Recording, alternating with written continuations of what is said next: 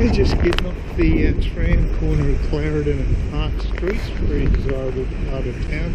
Catch up with my friend Dave. I'm in the city a little early for my medical appointment, so but I might as well pop down here beforehand and see what's happening. Weather's improved substantially. When I was in Forest Hill this morning, it was overcast and quite nippy, and now the sun's out, so made a bit of a difference. It's probably, I don't know, 16 degrees, something like that now.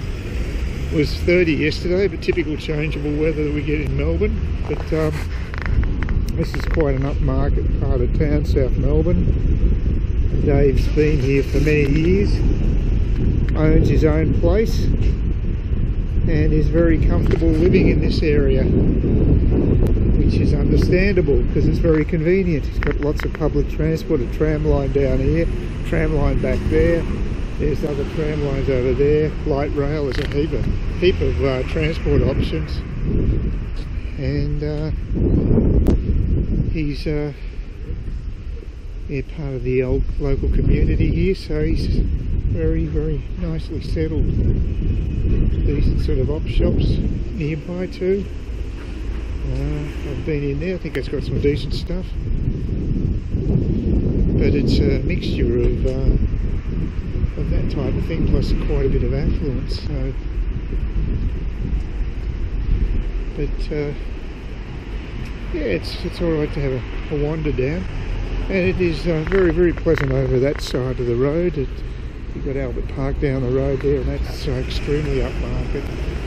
So you can see like city streetscape back there, and we're just heading towards Dave's little street, which is Cobden, which is nothing special. It's just one of those little laneway type streets, but he's in a nice area, so it's pretty convenient, even though I wouldn't say that his street itself's the most picturesque, but still worth an absolute squeeze where he lives. So there's Cobden Street there, and Clarendon, that's where he lives. And right down the other end of this street, so you know, it's tree lined, but it's a little small. It's only like a more glorified laneway, really.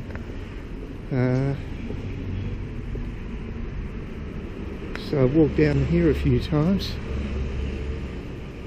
But look, he's been here for I think over 20 years or so. So he's got, I think he's got his mortgage out of the way, and got himself a nice little asset there. Not that he'd ever speculate and sell it. I don't think. I think he'd be there till he dies. But it's just to move into this area now would be very difficult, very expensive, as Melbourne house prices are just insane. Hopefully I'll stay a little insane up until about February when I sell my flat. But yeah, compared to Cairns, it's not cheap getting a place to live around here. Yeah, lots of renovations everywhere. So there's Cobden Street for you.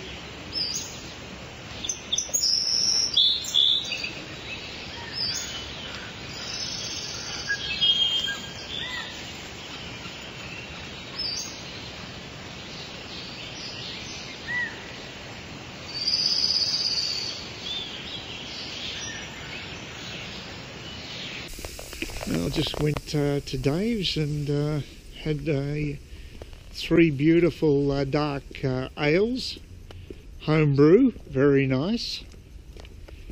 and just missed out on catching up with Pam. I think I might. Pam is his neighbour across the road. I think I must have offended her at a dinner party she had a few years back, and I haven't seen her since. So I'm paranoid now that I'm persona non grata with her. So I could be totally wrong, but the day is actually turning out okay. As you can see, it's nice and sunny. Bloody flies are out in force. It's not like it's that hot. It's probably about 18 degrees now. Quite pleasant. Still wear my wind sheet. I'm still in Cairns mode when it comes to the weather. It still feels coolish to me, but the sun's nice. And so hopefully I'll catch up with Jeff as well as Dave tomorrow. He's tried to ring Jeff and of course couldn't get through, but that's typical. But hopefully we can catch up tomorrow afternoon when I'm back in the city. And that's quite a few solar panels there. Of course you need more down here in Melbourne compared to up there in Cairns, where they do tend to proliferate, which makes more sense. But I just head over the other side of Clarendon Street here to the tram stop. I want to get down to Vic Market, get some greens, so I'll just negotiate across here, no problem.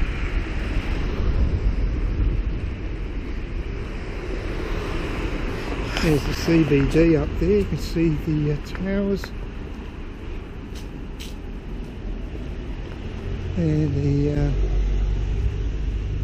yeah, it's quite a nice streetscape here.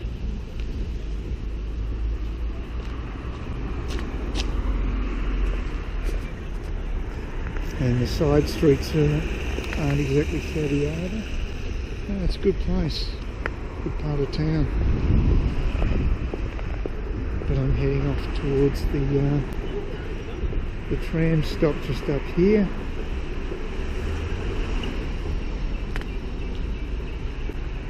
And then we'll be getting back to Elizabeth Street in the city, and then Vic Market. I think I found the cheapest broccoli I've ever seen, 99 cents a kilo at Vic Market. It's pretty damn cheap. I defy you to get less than 99 cents a kilo for broccoli, but anyway. Snow peas are about $8 a kilo, which isn't bad either. I was going to get some green capsicum, but the place is a bit crowded, so backed off. But I think they're about $2.99 a kilo, which was okay actually. It's a bit up what they charge at Coles in Cairns at the moment, but they do go on special. Some stages they're about $6, $7 a kilo, so yeah, it's quite a reasonable discount to that. I'll come back here Thursday, I think, and get my meat as well for Christmas. And yeah, it's quite a pleasant day. As usual, there's lots of building happening here. Although there's a few housing blocks that have been completed as well on the other side of Vic Market. But we're heading now north up towards the university in Flemington Street. Sorry, Elizabeth Street I should say.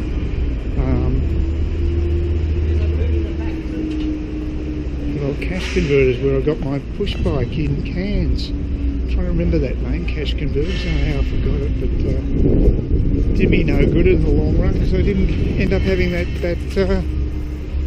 license registration number that you require for them to get off their backsides and actually look for stolen goods. Without that, you might as well just forget it. They don't want to know you, which I think is pathetic, but such is the modern crime prevention services as they are. Our cops don't do as much as they used to by the looks of things. Taking the human factor out of it, like many things in this world. Hopefully there won't be too many hitches at my medical appointment. last time they didn't have the results of my tests because they had new equipment. Fabulous. So even though the new equipment did the actual test much quicker, presumably they didn't know how to interpret that data in a timely manner, so the doctor who was seeing me was flying blind, which is terrific. But hopefully that won't be the case now. They've had a couple of months with their new toy, and now hopefully they know how to calibrate the bloody thing and make it work the way it should. But you never know. Anything can happen.